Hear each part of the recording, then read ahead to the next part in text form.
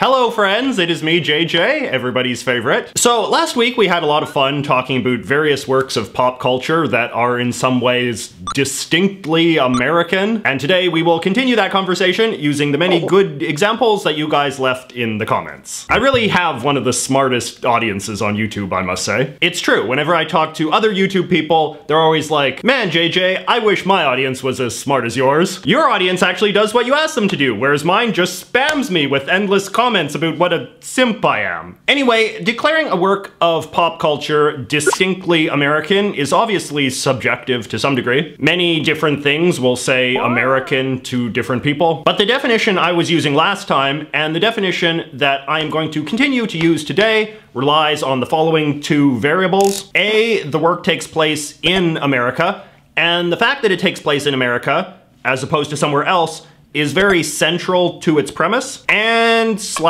or B, the audience of the work has to have substantial pre-existing knowledge of American daily life, or history, or civics, or things like that, in order for the work to have maximum impact. If the audience doesn't have considerable knowledge of American culture, by contrast, the work will probably seem fairly alienating, or exotic. Okay, so that being the criteria, one of the most common nominees that you guys offered up was the 1994 Tom Hanks film, Forrest Gump. For those who haven't seen it, it is a movie about a sort of simple-minded guy who lives through some of the most fascinating decades of 20th century America, from his humble childhood in the rural South in the 1940s to his success as a businessman in the 1980s. What makes the film so good and so powerful is the contrast between the simple decency of Forrest Gump as a man and the wild, chaotic energy of 20th century America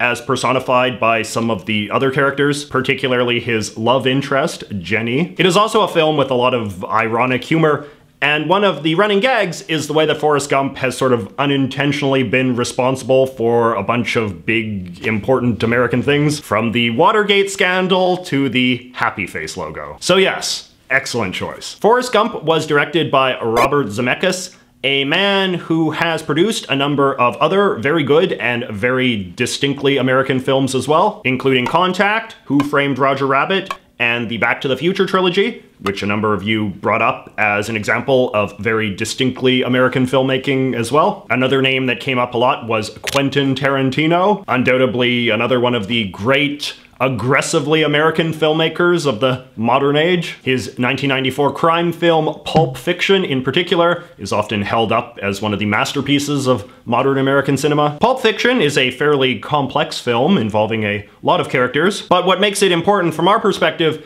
is just the degree that Quentin Tarantino went out of his way to cram the movie full of as many references to American life and culture as possible. So there are key plot points involving American history, sports, music, even fast food. You mind if I have some of your tasty beverage to wash this down? Even the title, Pulp Fiction, is itself a claim of continuity with the American tradition of pulp fiction storytelling, which is to say kind of tacky or trashy stories with over-the-top sex and violence, which of course is basically Quentin Tarantino's entire oeuvre. As far as TV goes, the shows made by Greg Daniels came up a lot. Greg Daniels was a writer for The Simpsons, a show I celebrated in the first video, who went on to co-create King of the Hill, the American version of The Office, and Parks and Rec. When you look at that resume, it is pretty clear that the man has a gift for creating distinctly American characters and settings. I must confess that I haven't seen that much of The Office, but I have seen every single episode of Parks and Rec, and that is a show that is just crammed to the brim with Americanness. Parks and Rec is a sitcom about the government of a fictional city called Pawnee, and it is quite Simpsons-like to the extent that Pawnee is used as a stand-in for like the entire United States. So most of the characters and settings represent very recognizable archetypes of American suburban life. And of course, the fact that the main setting is a government allows for all sorts of satirical comedy on American political controversies as well. Very funny show, very well written, very American. Greg Daniels is also a former writer for Saturday Night Live, a show that many of you nominated as well. Now, a lot of countries have shows that are kind of like SNL, which is to say a satirical show featuring comedy sketches about the news and celebrities and politics and society more broadly. So SNL is not necessarily a distinctly American idea, but it is the best American manifestation of a certain comedy tradition, which is to say very current events driven satirical comedy intended entirely for a domestic audience. Some of your other popular nominees for most culturally American TV shows included Twin Peaks, both the original and the reboot, The Sopranos, and Seinfeld. I don't have time to get into all of these shows right now, but they undeniably all take place in very vividly realized depictions of the United States, and they all tend to presume a lot of pre-existing American cultural knowledge on the part of their audience. When it came to the most American video games, these were the two most popular nominees by far: Fallout and GTA. Fallout is a series, now over 20 years old, that takes place in an alternative timeline in which all of American social and technological progress sort of plateaued in the 1950s, which led to a sclerotic and decadent society that eventually triggered a nuclear war, wiping out much of human civilization. A lot of the American cultural references that are found in the series thus take the form of the scraps of this sort of warped American society that have survived the post-apocalyptic world, as well as the general social commentary surrounding the entire nuclear war theme. Now, I must confess, I have never actually played any of the Fallout games. Some of you told me last week that Fallout 2 was probably the best one as far as being an object of American culture goes, just because it apparently contained a lot more explicit American cultural references and in-jokes than the sequels, which apparently got more bogged down in kind of generic sci-fi world building. I was hoping I could give Fallout 2 a try on Steam, but no luck for us Mac users. So feel free to just argue in the comments about which Fallout game is the most identifiably American. Now, I have, however, played several of the GTA games over the years. A number of you singled out GTA 5 as the pinnacle of the series for our purposes, which makes sense since, unlike Fallout, the GTA games have gotten more American, not less, with every passing sequel. So GTA 5 is an elaborate open world game that takes place in a fictional city that is supposed to be a satire on LA, but much like Springfield or Pawnee, is really more of a kind of broad satire of the entire United States itself. In fact, what is most interesting about the GTA universe is how absolutely everything is fictionalized. All of the places, brands, celebrities, even government agencies, and not politely fictionalized either. As TV Tropes puts it, every website, show, movie, poster, commercial, not plot important line, and comment on the radio is an unfriendly dig or parody of something. Emphasis on unfriendly. I would say GTA is a pretty mean-spirited caricature of America overall, an inflated depiction of basically every negative stereotype of American society, from an extreme gap between the rich and the poor to a grotesque and vapid entertainment culture. But in any case, you really have to have a lot of pre-existing knowledge of America to get anything out of this satire, since everything is supposed to be something, but nothing is ever explicitly spelled out for you. Now, GTA was made by Rockstar North, which is a British company, although lots and lots of Americans did work on it too. But in any case, I don't think something necessarily has to be made by 100% Americans in order for it to be a good work of American culture, although it does usually help. An example of a far more culturally ignorant American game made by foreigners would be Earthbound, which a number of you guys mentioned in the comments. Earthbound is a Super Nintendo role-playing game released by Nintendo of Japan in 1994 and created by famed Japanese humorist Shigesato Itoi. And don't get me wrong, I think it is a wonderful game, but it has this reputation as being some sort of clever commentary on American culture that I just think is completely undeserved. Earthbound does take place in a sort of vaguely American setting, in the sense that it has high-rises and shopping malls and hamburger restaurants, but beyond that, it is only American in the most superficial and stylized way, lacking much cleverness or insight or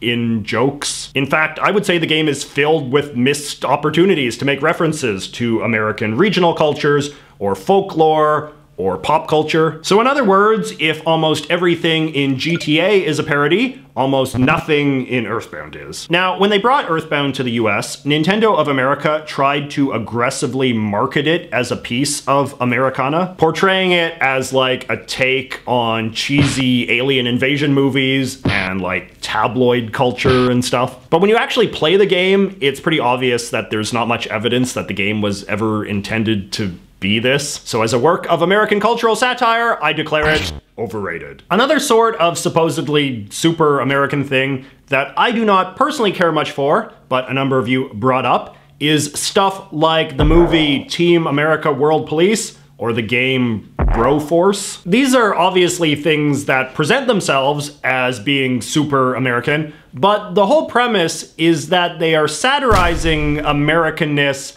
in the dumbest, most one-dimensional way possible. So they depict Americanness as being synonymous with a kind of crude, violent stupidity as seen in like 80s era action movies. I mean, I guess you could say that maybe this is some sort of commentary on American attitudes towards violence or US foreign policy or something, but in my mind it is really just a kind of one joke caricature of a caricature without much depth. It is about as much of a window into American culture as, say, Austin Powers is a window into British culture. All right, so now here is another thing that a number of you recommended, which I had never previously seen, but I sure am glad that I did. Over the Garden Wall. This is a short 10-episode animated cartoon series made by a young American animator named Patrick McHale, and it is a very, very funny and charming take on American fairy tales. I don't want to spoil too much about it because I really enjoyed coming in cold, but it is a show that has a lot of fun playing with various cliches and stereotypes